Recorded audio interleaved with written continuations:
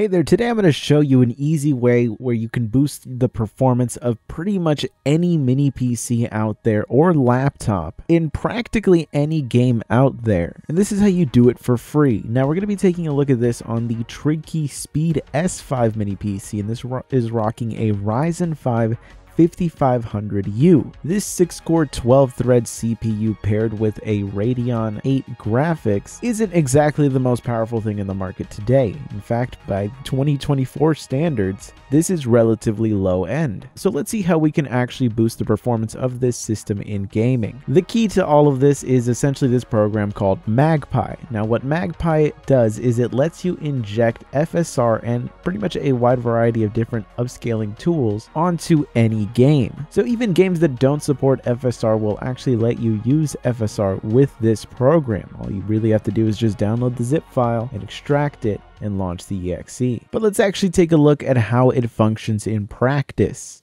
Now here we have Killing Floor 2 running on the system at the ultra graphics settings at 1080p. And as you can see, the FPS average that we're getting and the 1% lows don't exactly look great. Pretty much getting a 30 FPS gaming experience here, and while you can lower down the graphics settings to get a boost in performance, we can also just use FSR here and we'll essentially be able to continue to use the ultra graphics preset while also getting a pretty decent FPS. By going into the game settings and setting it to 720p and windowed mode, we are now ready to use Magpie. Now let me walk you through the UI of Magpie. You really aren't going to have to mess with much, but once you get to the home screen here, it really just gives you the shortcuts. You want to go down here to the scaling configuration.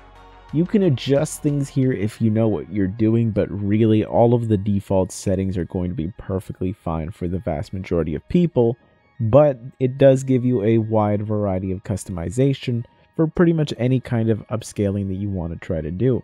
What you're really going to want to do is here down in the defaults, the scaling mode that you want is FSR. For practically any scenario, you're going to need FSR. I have it set to the capture mode being graphics capture. Again, this is all what it was set to by default. The only other thing that I did that wasn't enabled by default was enable the 3D game mode, since most of the time you're going to be playing a 3D game unless you're someone that is mostly trying to play 2D games and upscale those. But since we are doing mostly 3D games, it's just going to be with that enabled. You have these other options down here where you can enable a FPS counter. You can enable VSync to be on automatically. This can be useful if you're on an extremely low-end system and you're just barely trying to reach that 60 FPS average or 30 FPS average, and VSync will just have a lot more of a consistent experience. But in this scenario, we're going to have VSync off just so we can see the maximum boost in FPS that we get.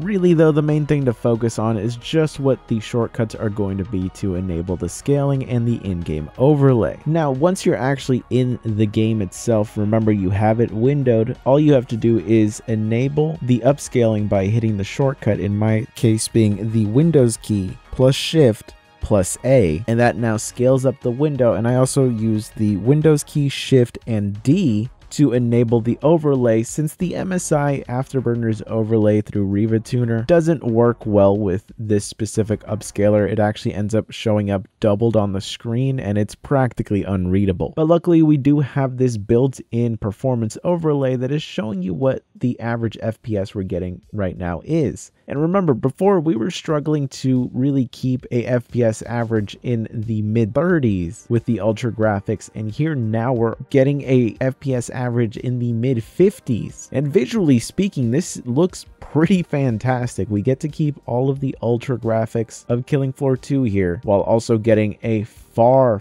better gaming experience than what we were getting before. By the end of the test run that I had here, the performance difference actually ended up being, at least in the FPS average, a whopping 48% FPS increase. And this was really consistent across all of the different games that I ended up testing. So the performance gains are pretty high, and a lot of these titles you can actually play on this system natively at 1080p with the lowest in-game graphics settings. But a lot of the times what's happening with the lowest in-game graphics settings is you're sacrificing a lot of things like shadows and a lot of effects that in modern games actually give a lot of detail to the image that you're looking at. Now, if you play the game at 720p, you can actually enable a lot of these features, but of course you're playing at a much lower resolution. FSR really helps to make that lower resolution look significantly better on a 1080p screen, so you're actually able to have these effects enabled while still getting a really great gaming experience. And in really limiting situations where you're not able to really play a game consistently,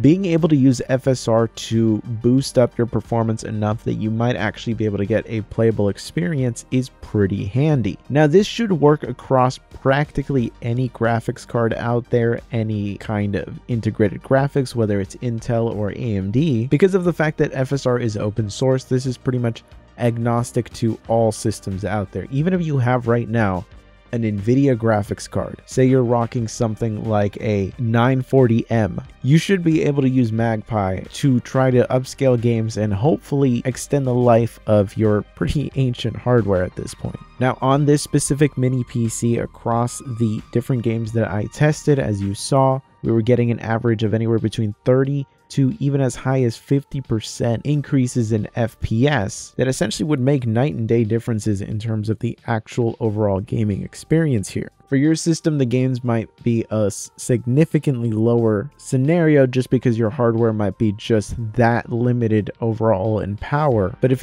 you're in those scenarios where you're just barely able to play a game or you're struggling to get to that playable FPS, this might just give you the boost that you need. Definitely give it a go. It's free to download and extremely easy to use, so check it out down below.